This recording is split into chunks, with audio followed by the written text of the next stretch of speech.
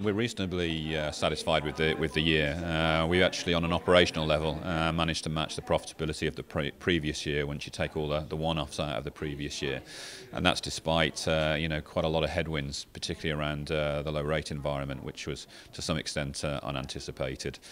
The momentum's coming through in a few key areas. Losses have always been a good guy for us, and they continue to be strong last year, and we hope into this year as well.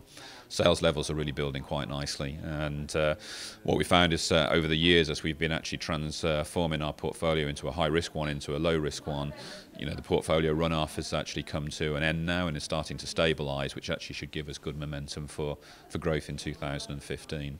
And on the cost side, we've managed to keep it reasonably flat year on year, and again we're hoping to do that into the coming year. So all of the things that we can control have gone well for us. The external factors around regulatory changes have been a real challenge for us on the revenue line, but that's life, and we just need to keep working through that. The outlook is a little bit tougher for this year because, again, the rates were reduced, as you know, 50 basis points quite recently. That's a big impact on our bank because we've got a heavy reliance on retail revenue, and we're expecting good momentum on losses. We're expecting to keep our costs reasonably flat. We've got to start thinking again about how we may offset some of the pressure that we're seeing come through on the revenue line.